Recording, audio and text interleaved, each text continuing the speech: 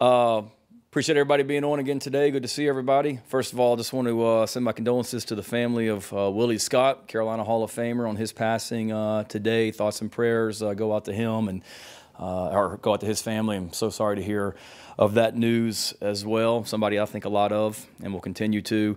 Congratulations to Ryan Suckup and Kobe Smith on their Super Bowl victory the other night. That was awesome to see. And congratulations as well to Rashad Fenton and Chris Lamons on a great season with the Chiefs and making that game as well, which is a great accomplishment. I'm sure we'll be seeing those guys back in it many more times, I'm sure, and extra respect for Ryan Suckup, obviously a guy that was here when I was here as a coach, and to see him still performing at a high level after all these years is pretty remarkable, and couldn't be happier for him and his success. Couldn't happen to a better guy as well. Excited about our 5 new analysts. I know that was announced yesterday. Really pleased with the group we were able to put together there of people and coaches with recruiting ties in different areas that will really be assets for us here at Carolina going forward, and very thankful to Coach Tanner and our administration and board for allowing us to create a few more analyst positions to get some more support staff people in the building. Those guys will be fantastic for us, and really pleased about those guys being here. And then obviously we're here today to talk about Montario Hardesty. Super pumped to make that hire. Somebody that I've known of and followed his career since he got into coaching. Great player in college. Obviously that speaks for itself. Was a player in college when I was here before, and remember him through the recruiting process and then being a player in college. But what really attracted us to him was just the kind of person he is, and then his story. So many coaches that I talked to when we were doing our research on Montario, more than one coach or administrator used the word star to describe him. That they said, Shane, this guy's a future star. Another guy, Shane, he's a future star. You may not hire him this time, but you're going to be competing against him in the SEC very, very soon. People that I have a lot of respect for speak very, very highly of him, and that resonated with me. And I think his story is fantastic as well, certainly in relation to the running backs that we have on our team. Again, I said it before, I feel for them. With Montario, they now have their 3rd running backs coach in less than a year. Now, again, the 2 guys that were here before obviously left here to go to the NFL, so you can't fault them from that standpoint. But it's tough on a running back or any position player when you have multiple position coaches in that short a period of time. And Montario and I were talking during the interview, and he had that happen to him in college. He had multiple position coaches in college, which I think will help a lot when it comes to getting in there with our guys. The fact that he has played the position at a high level, at the college level and the NFL level, is impressive to me, and will help us in a lot of ways. Anytime you can have a coach on your staff that has played the game in the NFL, which is where all of our guys want to get, I think that's a fantastic resource for our guys to have. And he's one of many that we now have on this coaching staff and in this building that have experience as NFL players. His career in the NFL wasn't quite what he wanted it to be, frankly, and that's a great story for everybody on our team, not just the running backs that they all think that we're going to go have 10-year careers in the NFL, and that's not realistic. He's a guy that had high hopes and had an unfortunate injury in a preseason game, and just like that, his career, was basically over. And then at that point, he didn't say, all right, I've played in the NFL and I expect to go get hired as a big-time football coach right now. He knew he wanted to get into coaching and chase that passion, chase that dream. Started out as a coach at Chowan small college. And from there, he went to Norfolk State and worked. And then, the other roles and places that he's been, and then most recently at Charlotte. I have a lot of respect for his career path and knowing what he wanted to do and doing everything in his power to chase a dream, to be a college football coach, and trying to continually better himself each and every year. North Carolina native, that will certainly help in recruiting. We know how important that state is to us in recruiting, and he has fantastic ties up there. And then the roles that he's had, not just the place that he's been, but I think the fact that he's coached receivers helps. He obviously knows the running back position. He played it at a high level like I talked about, but then also being able to get out of that comfort zone from coaching running backs and be able to learn another position and coach receivers, I think will do nothing but help him going forward and help us as he jumps in that offensive staff room with Coach Satterfield and the rest of the offensive staff. So he got in here today. Today was his first day. Kevin Harris and Marshawn and all of our running backs were up here. Zaquandre Rashad, all those guys were up here this morning visiting with him, and I know they're excited that he's here from talking to those guys, and we are too. So fortunate we were able to hire him. I had a lot of people that were interested in him, and thankful that he decided to become a Gamecock. So with that, I'll be glad to answer any questions you guys have. Use the raise hand function, and we'll get to you as quick as we can. David Kleininger with the first one. Hey, Shane, thanks for doing this. With the analysts now hired and obviously Montario filling that vacant spot, are you done now with filling out your staff? Could there maybe be a few more support staff guys added over the coming weeks? There could be. There's a couple things that Coach Tanner and I have discussed that are possibilities. It would have to be the right person, right time. But there's a couple specific guys that we've talked about for a specific role if it worked out on our end and their end. So we're probably done here for the short term. But again, we'll see what happens here as we go forward also. But very content and very happy with where we are right now with the people in this building and the connectedness that we have right now in this building. I really like. Mike Yuba. Hey, Shane, I'm sure you would agree that, with having a spring football practice starting, spring football in general is just starting a little bit later. There's some pros and cons with that. But as a new coach, teams trying to get acclimated to you guys, and then on top of that, you've had so much turnover with coaches. How much can that benefit you in this situation with having it as late as it is? It's huge. I'm so thankful that we decided to do that. And there's positives to us going earlier and there's positives to going later, but the fact that we went later is perfect for us this year, just for those reasons that you said, Mike. I mean, new staff, we're trying to get systems implemented. Coach Satterfield and the offensive staff, they've been working since they got in here at the beginning of the month or the beginning of January. But then now today was Montario's first day, so they got to get him caught up and make sure they marry everything so that they're a fit from how we're calling things, and he's got to learn it. I'm doing so many things right now outside of like X's and O's that I need to get in there and dive into the schematic stuff with them more and more in depth, and I'll have time to do that as we go forward. And then just the fact that 2020 was so unique for all programs, but particularly ours with Coach Muschamp making a change in strength coach after the season in 2019, having a new strength coach in 2020, COVID, everything that happened was certainly unique. And more importantly than anything, we got to get in that weight room and get stronger. And so the more time that those guys can have in there with Luke before we start spring practice, the better. Eric Boynton. Hi, Shane. I'm sure the hiring process is always kind of a little bit crazy for any coach in any situation, but how would you kind of describe your recent hiring process? You retain guys, they leave a few days later, then all of a sudden you think you might be set in other regards, then more guys kind of leave and you have spots open again. How would you kind of describe this roller coaster hiring process you've been on? It's been a whirlwind, but, it's been enlightening. I was talking with somebody this morning. I mean, I think in the end, everything has happened exactly the way it should have happened and needed to happen. And nothing against anybody that's not here anymore, but I just think the vibe in this building right now is fantastic. And we replaced good coaches with some really good coaches, in my opinion, and really excited about the group of guys that we have in here, the way that they're working together. Things happen when you have good coaches. People are going to try and hire them. And like I've mentioned before in here, I mean, there's guys that are in this building that had opportunities to go places, and they chose to stay at South Carolina.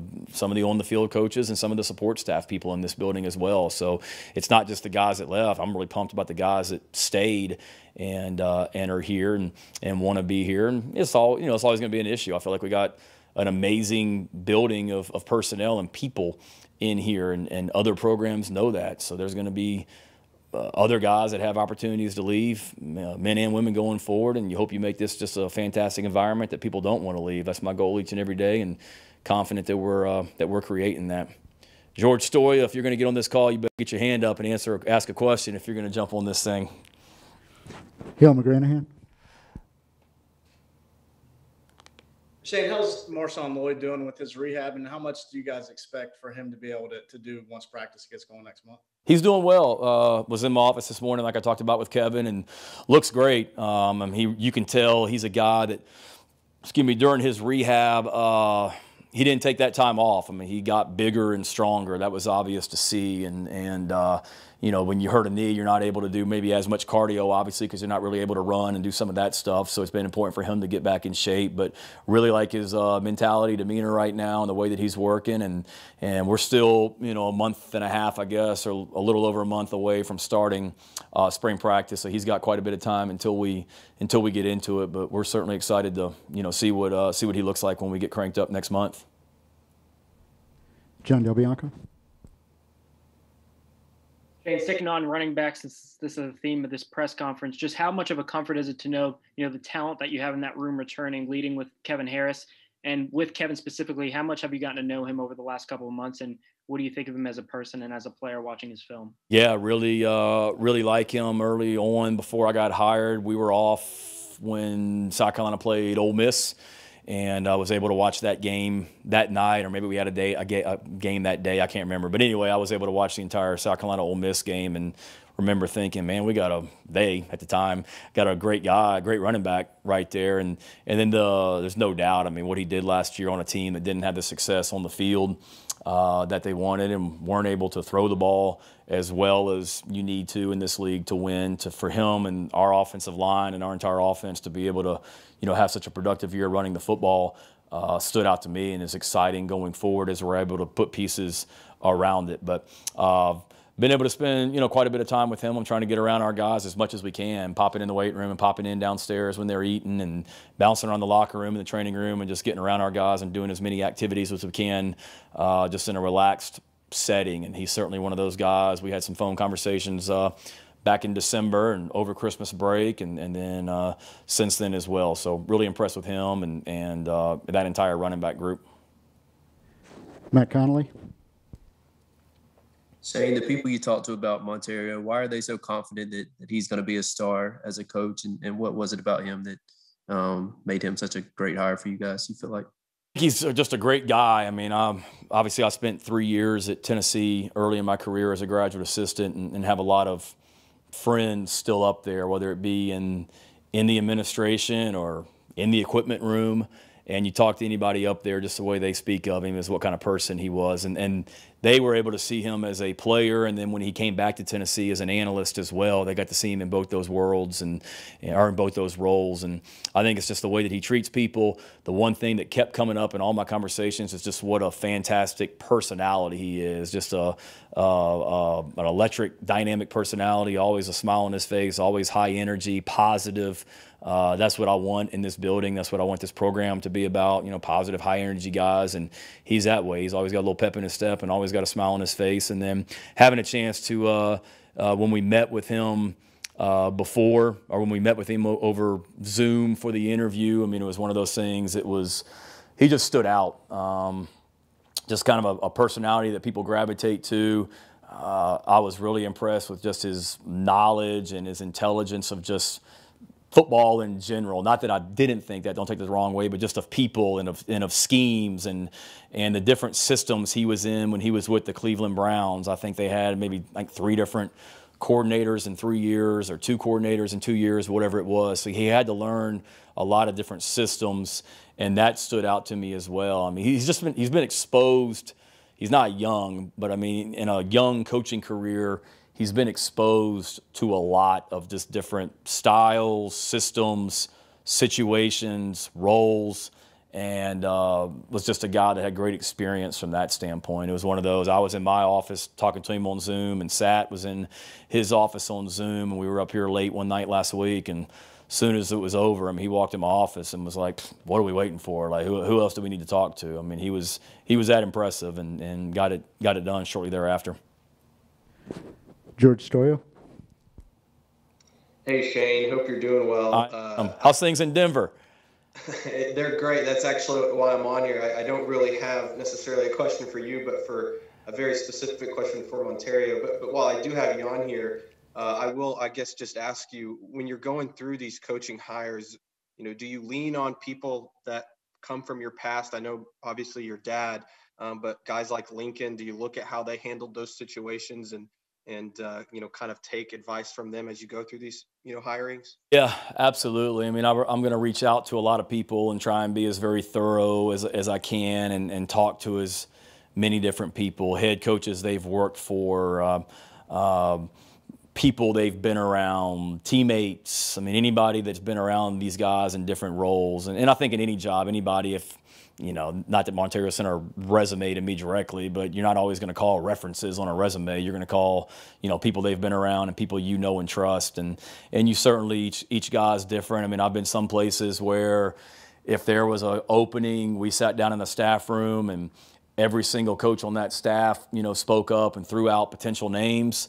I've been on some staffs where if there was an opening, you knew nothing about it unless the head coach asked you, and you didn't find out until you guys did who we hired. So I've been a part of different systems or different philosophies when it comes to that, but I'm certainly going to rely on people I trust and go back to people I know. I mean, Montario is a guy that coming out of, we talked about it during the interview. I mean, coming out of high school in North Carolina, Virginia Tech, and playing for my dad was one of the schools he considered, so knew his name going way back, and then obviously competed against him when I was a coach here before and he was a player. So I think you look at every single resource. And I think too that one thing that's been beneficial as well is a lot of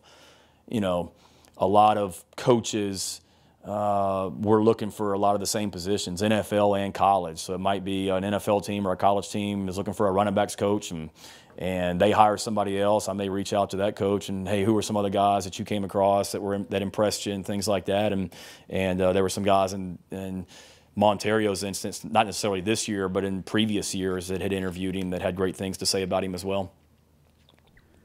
Rick Henry. Hey, Shane, I was just wondering, did you ever have any interactions with Willie Scott when you were here before as an assistant or anything like that? I did not. I wish I had. Unfortunately, no. I mean, somebody that I knew of and have always had tons of respect for, but not a lot of one-on-one interactions with him when I was here before, unfortunately. Phil Kornbluth.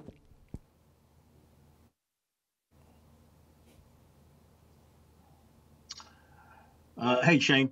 Phil. The one spot that you still have left in your 2021 class, do you sense you're getting close to filling that? No. I mean, there was actually a report last week I saw from one of you guys that somebody that we've offered a scholarship to that we're full speed ahead on, which I've never had a conversation with, or offered a scholarship to. So that was disappointing to see some of that stuff. But no, somebody that we've got that in our back pocket that we'll certainly utilize that going forward and see the best situation that fits our program. Don't have anything imminent. No one right now that we're talking to. And at this point, it may potentially be something after spring practice as well. Eric Boynton.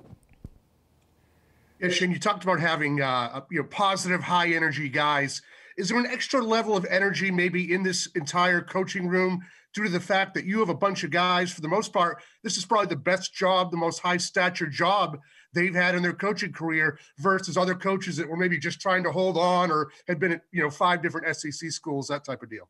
Yeah, I mean, I think it worked out that way in some ways. It wasn't like I went into it and said, let me find 10 guys that this is going to be the best job they've ever had. And I don't know if all of those guys would say that. I hope they do. I think it just kind of worked out that I was looking for 10 great people, coaches, recruiters, and that's certainly the way it worked out. But you got a bunch of hungry guys in this building, players and coaches, and regardless of whether they've been at a high level or not, whether this is their second time around at an SEC school, or I think Greg Atkins, this will be his third SEC school that he's worked at. Torian Gray's been in the NFL. I mean, you got a lot of guys that have been a lot of different places, but I know we got 10 guys in here that really work well together, that are hungry and passionate and ready to compete and go see what we can be about. Hale McGranahan. Kind of a broad question, I guess, but what are you guys hoping to accomplish as a staff, and what do you guys want to see the team accomplish over these next 6 weeks before spring ball gets going? Really, it's still attacking the weight room and doing everything we can to get in there. I mean, with Luke, and continue to get stronger, and he's been phenomenal, and just talking to the guys. I mean, they're all coming in my office raving about how stronger they've gotten. I mean, Kristen and nutrition has done an amazing job with these guys, just as far as like body weights and where we want to get them, getting some guys up, getting some guys down. I mean, Jordan Strawn, for example, I think has put on close to 20 pounds since he got here, and this is a guy that it's good weight. Already led the nation in sacks last year, and then you're able to continue to develop his body with what we're doing from a nutrition standpoint with her and her staff, and then Luke in the weight room, and just continuing to develop these guys on and off the field is our mentality right now before we even get into a ton of scheme and things like that. So we're all weight room pretty much right now. As we get a little bit closer to spring practice, we'll start getting into some, football specific walkthroughs and things like that we're able to do before we start practice. But we got a lot to get done between now and then from just a physical and mental development standpoint. Jen Del Bianco. Shane, with Shaq Wilson joining the program as a defensive analyst, what do you remember about him as a player, his intangibles, his knowledge of the game as a linebacker, and what does he bring to that side of the ball on that staff? All that. I mean, just a guy that always just had a smile on his face and just didn't have a bad day. Was a great worker, really productive player that was football smart, was good on all of our special teams, desire to get better. I like his experience, the fact that he's been in the weight room and he's been an analyst as well. So he's kind of been in both those worlds and has knowledge on both of them. And somebody like him and Byron that were dying to be here. And from the time I got the job, had those guys in mind and was just trying to get all the pieces to fit. But two guys that I've had in mind to try, if I ever got this opportunity, that I wanted to get back here because I know how much Carolina means to them. So to be able to get both those guys back was great. And Shaq's very knowledgeable just in some of our, staff meetings that we've had, just talking football and X's and O's. Some of, he's got a good mind, for the game of football for sure. And then the fact, too, that, where he's from in Florida as well, Jacksonville will always be a big area for us in recruiting and always should be as close as it is to us. And the fact that he knows a lot of people down there as well, is an added bonus. And Josh Kendall. Shane, you just mentioned Kristen. Along with Kristen, you've got Jessica Kim Fields, who you talked about in your opening press conference. A lot of women who are in high-profile roles in your organization. As a guy who's been around football his whole life, when did that stop feeling unusual or different for you that you had women, in important staff positions on football teams, although it's still clearly not the norm? It's a good question. I don't know if I ever really thought about it, from that standpoint, Josh. I mean, Kim was here before when I was here and was fantastic when I was here before. She worked specifically with the assistant coaches then and was brilliant at her role and what she does and still is, has only gotten better since the time, that I left. And probably the one thing when I was here before was schools didn't have necessarily a position that Jessica's in right now, like of on-campus recruiting. At the time it was, the coaching staff, and then Robbie Lyles was here, and Patrick Shine and Scott Morgan, and that was basically our recruiting staff, period. And then those departments have grown over time where, somebody like, Jessica can get in here and be phenomenal at what she does as well. And then we didn't have, at least an in-house nutritionist like we do now with Kristen when I was here before. So I think a lot of it is just the staffs and the way that they've grown. But in my mind, and I've always been this way, male, female, black, white, it don't matter. I mean, the guy, if you can do a great job, then I want you on the staff if you believe in the things that I believe in, and we're all on the same page and all on the same team going in the same direction. The more of those people we can get in there, get in the building, the better. But I'm very, very thankful to have those ladies here with me because they're fantastic. They're fantastic at what they do, and definitely need to keep them around for sure.